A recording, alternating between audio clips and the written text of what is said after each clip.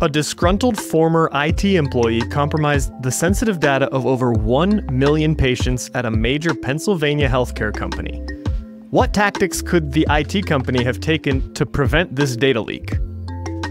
Hackers are exploiting a critical flaw in D-Link DIR-859 routers, gaining full control and stealing passwords through the device's Fat Lady file. When was the last time you replaced your home router? And finally, Microsoft has revealed that the Midnight Blizzard threat group linked to the infamous Sunburst attacks has compromised an even broader scope of enterprise customers' emails than initially disclosed. You're listening to the Daily Decrypt. A major healthcare company in Pennsylvania named Geisinger experienced a data breach involving a former employee of their IT service provider, Nuance, that affected over 1 million United States patients. So this initial data breach took place in November of last year when the healthcare company Geisinger detected unauthorized access just 2 days after an employee was terminated. Geisinger immediately notified its IT company, Nuance, which subsequently blocked the user from accessing those systems. But hey, that's too little too late. That user should have had their access revoked immediately once they were terminated, right?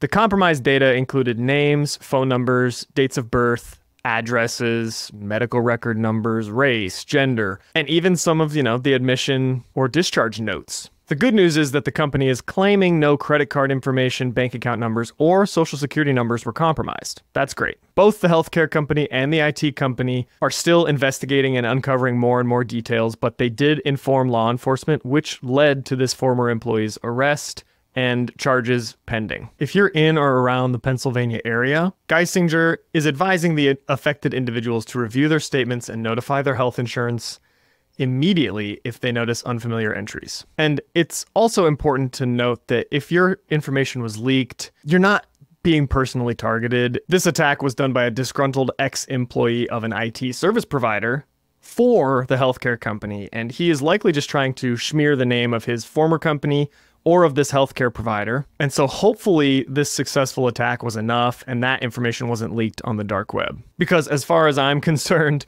this IT company has had its reputation smeared, right? It allows former employees access to their customers' networks. Like, access should be revoked immediately and automatically. It shouldn't require manual intervention, but so many companies still require an IT personnel to review and revoke access manually. Remember, automation is the key to a successful defense. The more you can automate, the more secure you will be. So this really should have looked like upon notification of termination, right? Not even when the termination goes into effect. When they're notified of termination, you must revoke all access, maybe even before, because how long does it take to plant a back door or grab a USB stick and pull some data?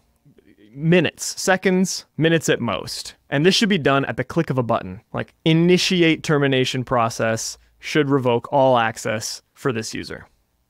If that had been done, this would have been a non-issue. This couldn't have happened. And it's really embarrassing for an IT company to have let this happen. How does your IT department or outsourced company handle terminated employees?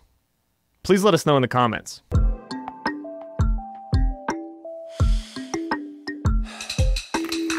This next story is less about the news and is more of a warning or informational session about the life cycle of home routers. Hackers are actively exploiting a severe vulnerability in D-Link DIR-859 Wi-Fi routers, which they're using to collect sensitive account information, including user passwords. This flaw has a CVSS score of 9.8 out of 10, which is very severe and is classified as a path traversal vulnerability located in the fatlady.php file, affecting all firmware versions of the router.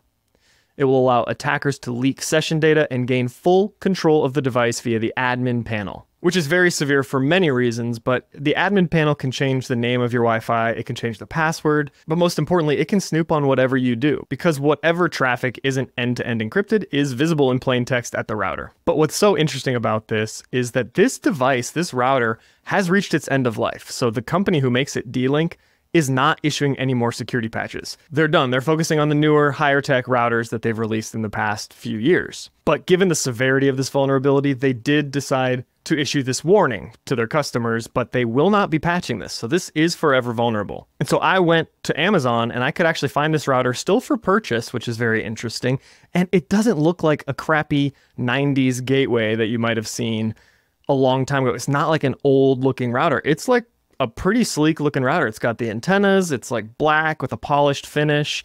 It looks relatively new. And I know these things can be expensive. And if you were smart enough to stop renting one from your ISP, your goal of buying one was to save money. So it's gonna suck, but you need to go out there and buy a new Wi-Fi router. If you are using this router, please go check. If you're using any D-Link router, go ahead and check. And you want recommendations for a new router, feel free to leave a comment on YouTube or shoot us a DM on Instagram, and we'll be happy to provide some very secure recommendations.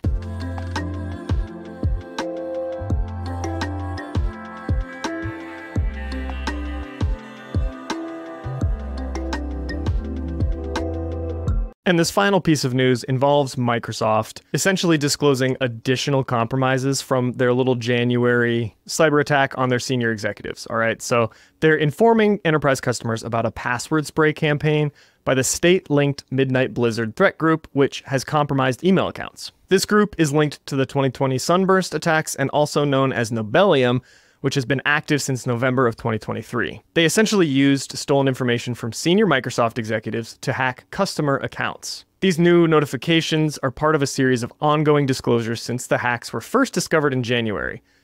Midnight Blizzard exploited a legacy non-production test tenant account through password spray attacks. And since these new notifications from Microsoft, some of the customers are expressing a lot of concerns on social media, fearing that they're being phished with the use of their compromised email accounts.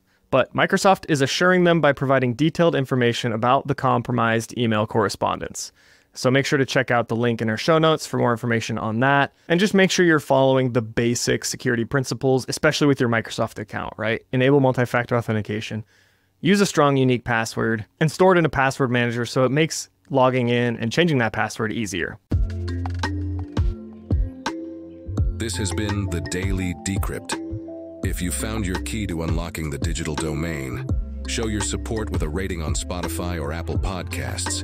It truly helps us stand at the frontier of cyber news. Don't forget to connect on Instagram or catch our episodes on YouTube. Until next time, keep your data safe and your curiosity alive.